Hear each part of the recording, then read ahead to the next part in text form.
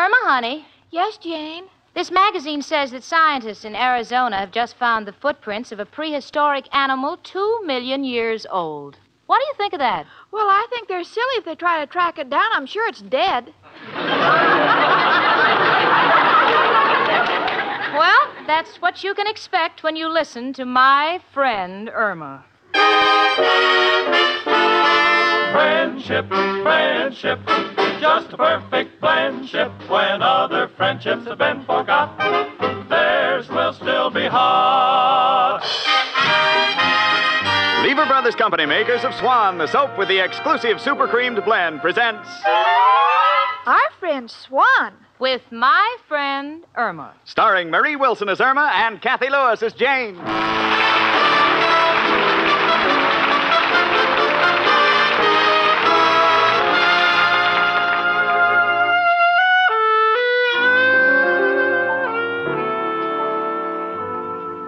You know, tonight is a very important night for me. I'm anxious to be bright and gay, and I want to look my best. The reason? I met a new fellow. I really kind of like him. So I decided to discuss it with my roommate, Irma. Irma? Yes, Jane? I know this may shock you, honey, but I have a date tonight, and it's not with Richard. Not with Richard? Oh, Jane, you're going to get a reputation for being footloose. Of course, if you want to go around with loose feet. Oh, Irma, stop being a Puritan. This is 1948. How long can a girl wait for a man? I'm getting older. So what? You know what they say, Jane. Wine improves with age. I know. If you wait long enough, it can turn into vinegar. Personally, I think Richard's just wonderful, but he doesn't seem to be getting any more serious. The sound of those wedding bells seems to be growing fainter. Well, that's one problem I haven't got, Jane. I hear bells in my head all the time. Jane, who's your new fellow? Oh, his name's Peter Guilford. Irma, he's nothing short of sensational. Oh, just like my Al. He's a sensational nothing, too. You can say that again, but I wish you wouldn't because the subject bores me. Oh, Jane, what does your new fellow Peter Guilford do? Well, I don't know too much about him, honey, because I just met him. But I know he has an important job with the government. He mentioned something about being in charge of financial distribution. Well, Jane, even though you met another fella, I still think you love Richard. Now, tell me the truth. Well, I don't really know, sweetie. Sometimes I'm not sure that I was ever truly in love with Richard. Well, that's where Al and I are different. We know we're in love. Otherwise, why would I get all confused and dizzy? Well, honey, the answer to a question like that has many ramifications. Anyway, I just can't wait until my date tonight with Peter Guilford. You know, I'm really excited about him. Come in. It's only me, Professor Kropotkin. Hello, Janie and Irma, my two little crystal gazers. One with all the answers, the other still in a trance. Excuse me for intruding, girls. I just came down to tell you the good news. I made up with Mrs. O'Reilly. Oh, wonderful, Professor. That's what we like to hear. How long could I stay mad at a woman who has such a wonderful heart? Imagine, last night she baked me a 7-layer cake. Just what I needed. Oh, that's nice. It will make a perfect footrest. Well, like I am. Oh, gee, this is a day for romance. You and Miss O'Reilly, and Jane has a new boyfriend. Janie, is that right? What happened with Richard? Nothing. It's just that Richard's been stalling, and I've decided not to put all my eggs in one basket. Oh, you're smart, Jane. When they cost almost $1 a dozen, you have to be careful.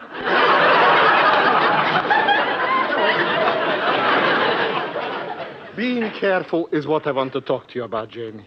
A person in choosing a mate must never be too particular. You know, I remember when I started courting girls. One I didn't like because she was mean, another was jealous, another was stingy, another was naggy. So gradually I became an expert, and I wound up marrying a woman who was a combination of all of them. Well, Irma's jumping to conclusions, Professor. I'm not marrying Peter Guilford. I'm merely having dinner with him. But it's something to keep in mind, Janie. Why do you think I've gotten romantical thoughts about Mrs. O'Reilly? I'll tell you. All my life, women I've known have run around with other fellows. But Mrs. O'Reilly, her I could leave on an island with a boatload of shipwrecked sailors, and she wouldn't get kissed if a mistletoe tree fell on her. And that's what a man likes, peace of mind. Oh, Professor, do you know that Jane's new boyfriend, Peter Guilford, has a very important job with the government? Oh, really, Janie? What does he do? Well, he told me he was in charge of financial distribution. Oh, that already is a big job. And, Janie, I hope it works out well for you. Thank you. Well, girls, I got to go now. Since I'm taking Mrs. O'Reilly out, I think I'll run down to the corner and buy her a corsage. A bunch of celery. Oh, Professor, you can't smell celery. I got news for you. You can't eat daisies either. Goodbye. Hello? Hiya, chicken. Hello, Al, honey. Where are you? In a telephone booth down at the unemployment office. Gonna be a little late, chicken. The guy who gives out the checks seems to be all thumbs today. Well, he shouldn't make you wait. After all, you're one of their best customers. Yeah, I know. Would make a complaint, but don't want him to think I'm trying to take his job away from him. Why not? He might give it to me. Hey, hold it, chicken. The line's starting to move. We'll see you soon. Goodbye, Al. Bye, chicken. Whew, made it. Boy, this gripes me. Still have to stand in line. You'd think a guy who's been coming here this long would have seniority. It's the fault of the guy who distributes the checks, that Peter Guilford. There's a real bum for you. Boy, I hate him. Oh, hiya, Pete. How's tricks? Oh, it's you, Al. Did you look for a job this week? No, I couldn't. You see, my grandmother died. She died last week. She rallied. I knew you'd have an answer. You always do. Here's your check. Aw, thanks, Pete. See you next week, kid. That Peter Guilford. I hate that bum.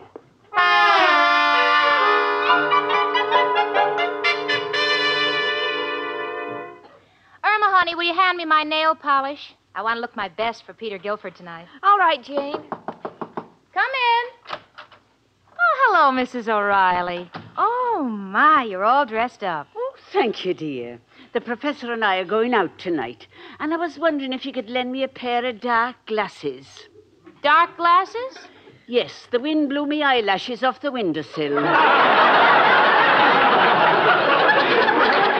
I wouldn't want him to see me without them. You know the way he kids about me false teeth and me artificial fingernails and me bleached transformation. He says if we ever cross the border, the customs man will be checking my parts 5 days after we've gone. Oh, he's a great kidder. It's me again, girls, and Mrs. O'Reilly. Oh, what a beautiful day it is. I was just out taking a walk. Oh, Professor, don't move. There are 2 caterpillars on your shoulder. Caterpillars? Glory be, those are me eyelashes.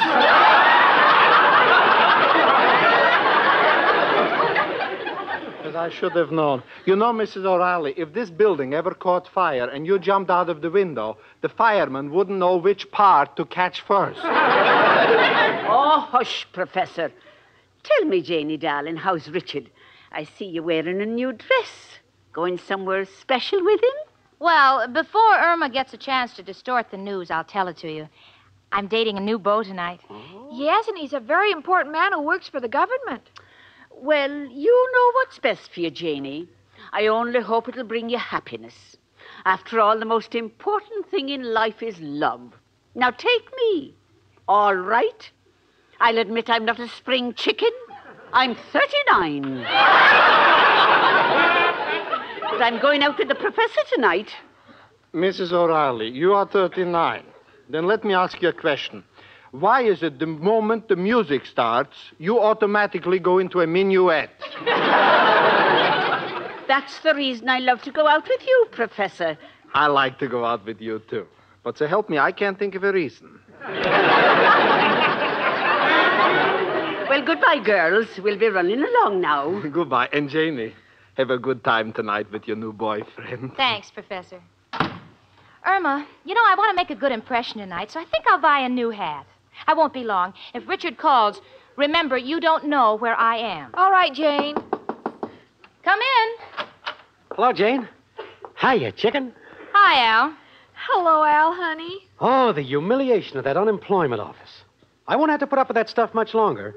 Got a deal that'll put me on easy street. Yeah, I know. You're going to glue corn silk on old sweaters and sell them for fur jackets.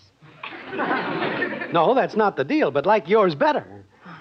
Sorry, Al. I've already patented it with the insane asylum. Well, I'll be back as soon as I find a hat, honey. Goodbye, all. Disparaging dame. Never going to amount to nothing. Oh, don't say that about Jane, Al. She has a date for dinner tonight with a new boyfriend. Oh? She gave Richard the old heave-ho? Well, Richard has been stalling. You know, a girl gets impatient waiting for a man to accept her proposal. Chicken, you ain't hinting about you and I. No, Al, but now that you mention it, I think it's about time we get married. I want to have children while I'm young, while I still know what more than they do. But, Chicken, you can't get married on a shoestring. Besides, I want you to have a nice home, beautiful furniture, a maid, and a car of your own. Oh, Al, a car of my own? Well, certainly. You think after we're married, I'm going to let you walk to work? Oh,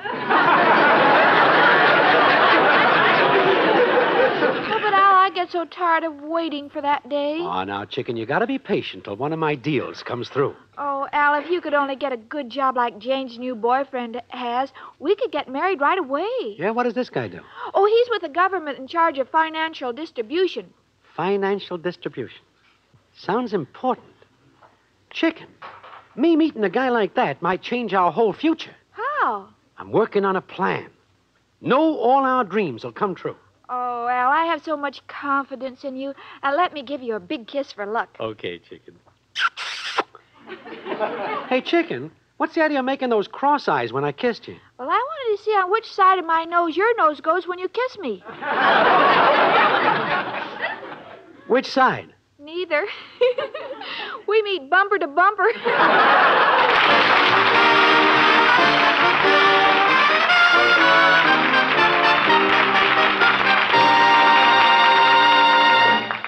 Say, ladies, here's a way you can prove to yourself that Swan soap actually differs from other soaps. Feel a cake of Swan. It feels smoother. As Susie Swan says, it's a smoothie.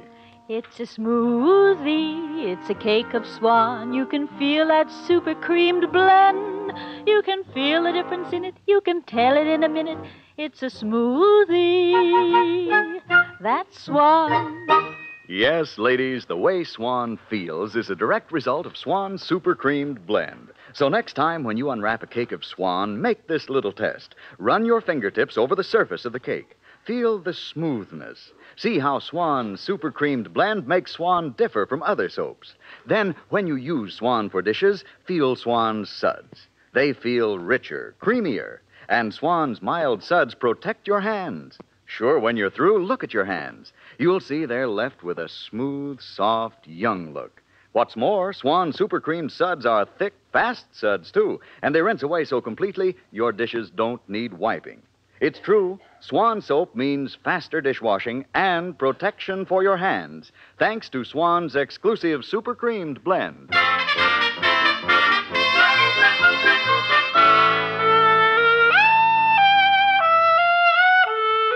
Well, I've been shopping for a hat.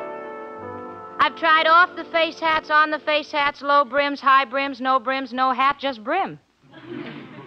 However, I saw one that I thought was adorable. 3 roses sewed on a ribbon. $95. I wouldn't spend that much for 3 roses if I just finished a quart of 4 roses. So, I decided to just forget the hats. Let my personality work for me tonight. Hello, honey. Hi, Jane. Did you get a hat? No, I didn't, honey. Not that I care, but, did Richard call? No. Oh, well, who cares? Just as well. Oh? Yes. Well, I don't care. Were you here all the time? Yes. Well, if he does call, tell him I'm not here. All right, Jane. Never mind, I'll tell him. Hello? Hello, Jane. Oh, it's you, Richard. Jane, I have good news for you. I'm taking you out tonight. I've got news for you. I've already got a date. Oh, you have? Yes, I have. Well, that's nice. Enjoy yourself. I certainly will. Good night, Jane. Richard? Richard? Richard? Well, how do you like that? He's not even angry. Well, Jane, do you care? Of course I don't care. He means nothing to me. Nothing at all. Jane, you just tore your handkerchief. Well, I like it that way. After all, 2 handkerchiefs are better than 1. Oh, leave me alone, will you? All men are dogs. Come in. Hiya, chicken. Hello, Prince, honey. We were just talking about you. Oh? Something good, I hope. Because, Jane, I got something to ask you, and I don't know exactly how to begin. Well, leave out the words, may I borrow, and just take it from there. Oh, don't need money, Jane. It is my belief that a guy only gets places through contacts, people he meets. Yeah, that's partially true. Yeah. Now, when you first introduced me to Richard, I thought he could do me some good. But through some slip in the conversation, he found out I was a bum. Now, Jane, you got a new guy, and I want him to think well of me. I mean... You mean in case he can do you some good? Well, contacts are vital, Jane. Now, wait, Al. I've just met Peter. It's our very first date. I haven't even been out with him yet. I know he has an important position with the government, but I can't ask him to waste his time helping out the unemployed. But, Jane, I'm not asking for myself. It's for Chicken. I want to marry her. But first I want to make a man out of myself. Oh, Al, don't change too much. Well, I mean... Hold it, Chicken. Look, Jane, your new guy is with the government, and they got lots of jobs open. There's diplomatic work, there's reclamation projects. Well, I might get a job with the TVA. No, Al, I don't want you to fly. Chicken, TVA is a dam. I don't want you to swear either. What do you say, Jane? I'd get down on my knees and beg you, but this suit won't take it. What do you say we all go to dinner together? Well, gee, Al, I'd like to help you make new contacts if I could, but I can't impose on a strange man and an important man on our very first date. I'm not asking for charity. The treat's on me. We'll pick up the check to impress this guy. Part of the scheme. Oh, Al, I just can't do it. Oh, Jane, it's for our children. I can't even do it for your children, and believe me, I'm crazy about them.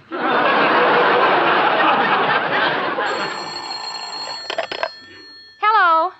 Yes, this is Jane Stacy. Oh, hello, Peter. How nice of you to call. Please, Jane. Try it. We'll pay all expenses. Yeah.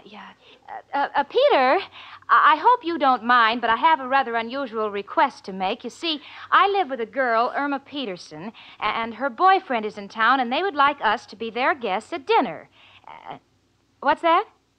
You accept? Now, you sure you don't mind? Oh, that's fine. We'll meet you here for cocktails. Yeah, same time. Wonderful. Goodbye. What do you know? He didn't object. He even seemed eager. Hey, you see? The rich like a handout, too. Don't be ridiculous, Al. He probably has more money at his fingertips than the government itself. Now, remember, Al, you said you'd pay for this dinner. It's all on you, and I want to go to a very nice place. We'll handle everything. After all, I'm trying to make an impression, too. Must spend money to get money. Oh, Jane, you're really a wonderful friend. And believe me, Al and I'll never forget this. And after we get married, we'll name our first baby after you. That is, if it's a girl. If it's a boy, we'll name him Jim, but we'll spell it Jane. Well,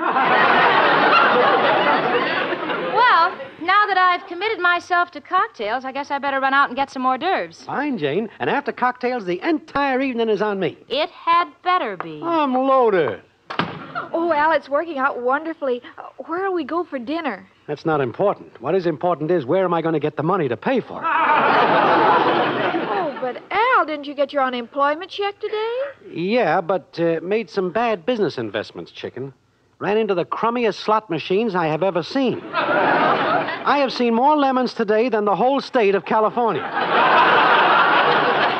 Oh, but Al, Jane and her boyfriend are going as your guest. What are you going to do? Chicken, when you're in a spot like this, there's only one man who can help you. Who, Al? Who else but... Hello, Joe? Al, got a problem. Need $50 immediately. What do you suggest?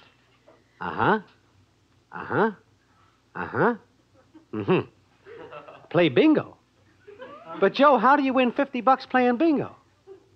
Or the way you play it at Surefire? Stand in a dark alley with a club? Wait for a guy to walk past, and bingo, you've got the money? Oh, no, Joe. No, must be legitimate. In that case, you cannot be of service to me. Gotcha. Goodbye, Joe. Chicken, you get ready. I'm going out to try to hustle the $50.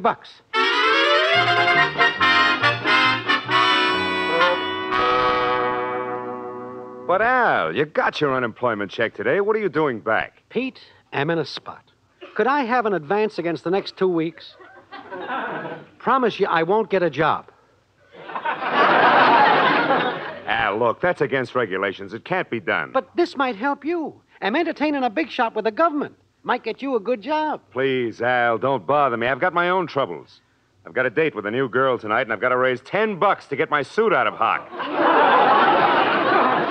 Yeah. I was in a worse hole. But luckily, she's got a girlfriend whose chump boyfriend is picking up the dinner tab. Yeah, you're a fine pal. But I'll fix you. This year I vote Republican, and next year you'll be in this line right in back of me.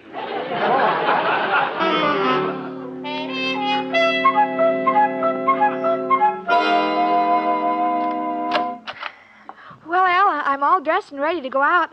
Are we going to a ritzy restaurant? With my present resources, Chicken, I hope Jane's boyfriend's a vegetarian. Why? Looks like we're going to chew grass in the park. Oh, Al, Jane will be embarrassed because this is her first date, and he's such an important man and everything. Come in. It's only us again, Kropotkin and O'Reilly. Oh, hello. Mrs. O'Reilly and I would like for you to do us a favor tonight, please. We are going out, and we wonder if you'll take any messages that come for us. Be glad to, Professor, but you got to do me a favor. Huh? It's a matter of life or death. Could you lend me 50? Sure. Can you break $1? No, $50. Al, if I had $50, do you think I would be going around with a certain party so she won't throw me out because I can't pay the rent? Oh, Professor, you and your jokes. Al, since you're Irma's boyfriend and I'm in such a good mood tonight, I'll lend you the $50. Gee, thanks. If I thought I'd get it back. Oh, I'll be good for it. Very well. Now, if you gentlemen turn your backs, I'll take it out of the vault. Now, don't peek, Professor. It's in my stocking. How do you like that? And to think I've been wasting time holding hands with her.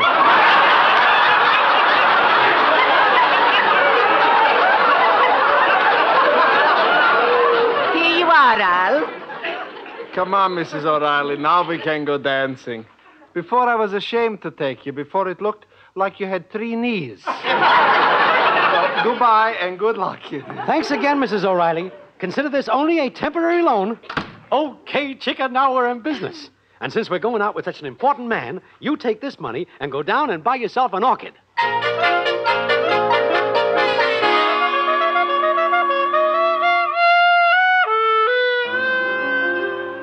Well, Al and Irma and myself are waiting for Peter Guilford to come over for cocktails. Irma's dressed for the occasion. She's wearing a sweater with her initials, an I and a P embroidered on it. And knowing that Peter is a government man, Irma wants to show him she's impartial, so she's embroidered 2 more letters in front of her initials, D for Democrat and an R for Republican. Of course, the fact that it comes out drip doesn't seem to bother her at all. Honey? Yes, Jane? You know, I can't understand why Peter's late. Well, he better show up. I've already invested $10 for Chicken's orchid. He's got to be a very big man for me to get my money back. Now, don't worry, Alan. Just don't embarrass me, please.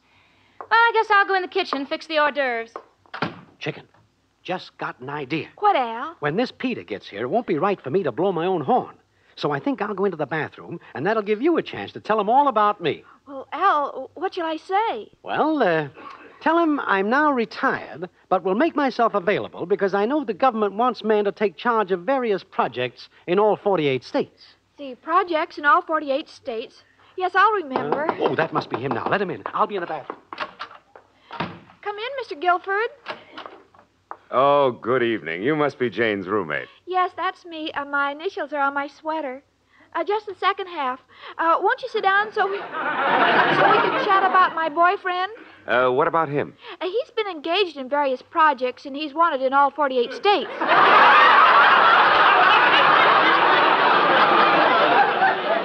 What? Irma, honey, would you get the ice and the...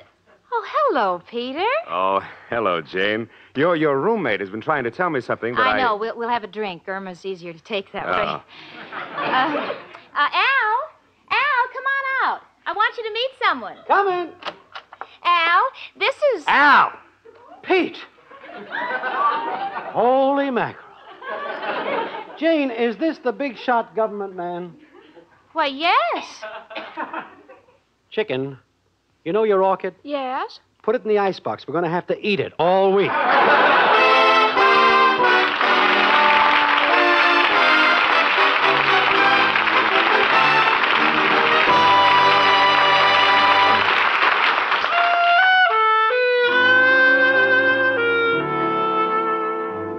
The other night I came home and found that Irma had made a little black jacket which she'd put on our bar of Swan soap.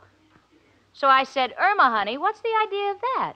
And Irma said, Well, Jane, if a penguin can wear a tuxedo, so can our swan. Well, that's Irma, keeping her eye on her Swan soap. And no wonder, because Irma knows that Swan is the perfect soap for dishes. And you know, ladies, it is. Why, even the way a cake of Swan feels tells you it's a perfect dishwashing soap. Sure, the next time you unwrap a cake of Swan, just feel the cake with your fingertips. Feel how Swan's super creamed blend makes it differ from other soaps. It feels smoother. And feel those mild Swan suds. They feel richer, creamier. Then you'll know why super creamed blend protects your hands. Yes, thanks to Swan's super creamed blend, your hands are left with a soft, smooth, young look. And here's an added note. Those Swan suds rinse away so completely your dishes don't need wiping. A real time saver. So for a soap that protects your hands, a soap that gets you out of the kitchen in a hurry, you want the soap with the exclusive super creamed blend, Swan soap.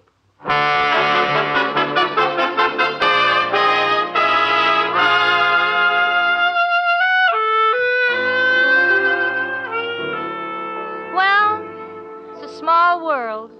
And I never knew it could be so revolting. Me, Jane Stacy, the girl with all the answers, had to fall for a guy who was only one step ahead of Al. So I said, you know, Irma, I've learned my lesson. I'm going to stick with Richard. A bird in the hand is worth two in the bush. That's what Al says. What do you mean, honey? He says, why should he go looking for another chicken when he has a perfectly good cuckoo?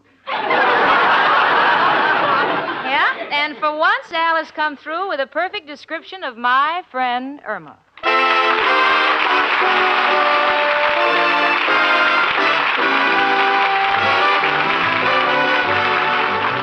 My Friend Irma, presented by Swan, another fine product of Lever Brothers Company, was produced and directed by Cy Howard. Tonight's script was written by Cy Howard and Park Levy. My Friend Irma stars Marie Wilson as Irma and Kathy Lewis as Jane. The part of Professor Kropotkin was played by Hans Conried.